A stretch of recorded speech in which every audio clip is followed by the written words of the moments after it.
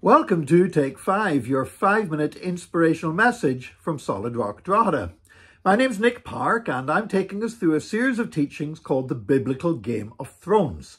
We're looking at how there was all this plotting and conniving and very real human tragedies and ambition going on, just like the TV series, except God was at work in the background of it all.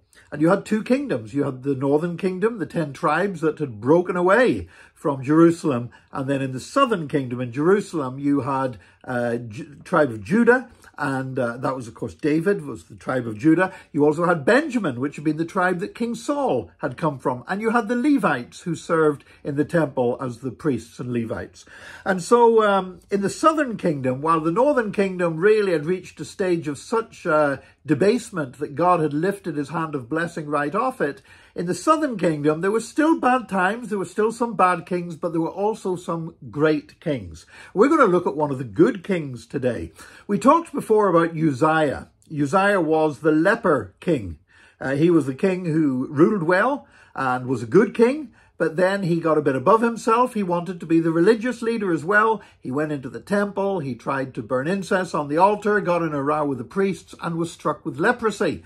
And therefore had to remain secluded in a special palace and could not fulfill the duties of kingship. And so his son, Jotham, he had to fulfill those roles. Now, Jotham reigned, was 25 years old whenever he assumed the kingship, and he reigned for 16 years. Now, we don't know how many of them was on his own after his father's death and how many were while his father was still alive, but in seclusion. But altogether, Jotham reigned for 16 years. Now, he was a good king. He saw that the Lord is perfect and that he wanted to serve God in all his ways. And so he rebuilt the upper gate of the temple. He rebuilt Jerusalem, some of the walls of Jerusalem that had been broken down. He built fortified cities in the hill country to make Israel stronger militarily. He defeated the Ammonites in battle. And now one negative point is that he did not manage to totally remove idolatry from the land. Well, when you think about it, because there had been some bad rulers that had brought idolatry in, some of the people, no matter what the king would now do, would still cling on to it. But certainly Jotham did not promote or endorse idolatry in any shape or form. And 2 Chronicles chapter 27 says very clearly that he became powerful because he obeyed the Lord.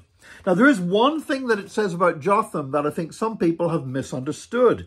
It says, however, he did not enter the temple of the Lord like his father. And I've actually heard preachers preach about this and say, well, Jotham, he never set foot in the temple. It's not saying that. It's not saying that he neglected to go to the temple. I'm sure he did go to the temple. It's saying he did not go in as his father had. He did not go in with a high-handed attitude. He did not go in trying to pretend that he was above the priests. He recognized that he was the king, he was the civil leader of the land, but he was not the spiritual leader of the land. And so in that sense, we can say that Jotham learned from the mistakes of his father.